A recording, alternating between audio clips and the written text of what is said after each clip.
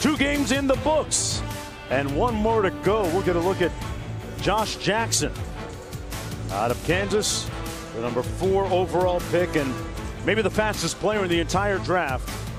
De'Aaron Fox of the Sacramento Kings. It just wasn't working out. DeMarcus Cousins is an excellent talent, but he wasn't a good fit there for whatever reason, and he wasn't the kind of leader they needed. So they've moved in a different direction.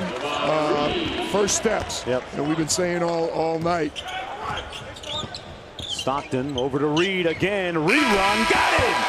Davon Reed in the house. David Stockton, good job pushing it. Davon Reed with the impressive finish.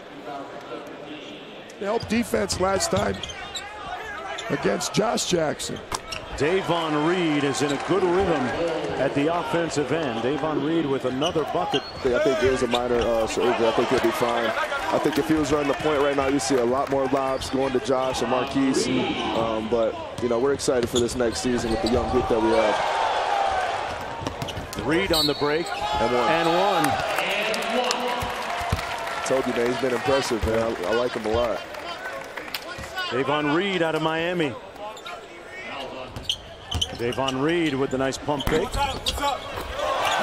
Boy, it's been that kind of night for shooter's touch. Guy out of the University of Miami. He's got 15.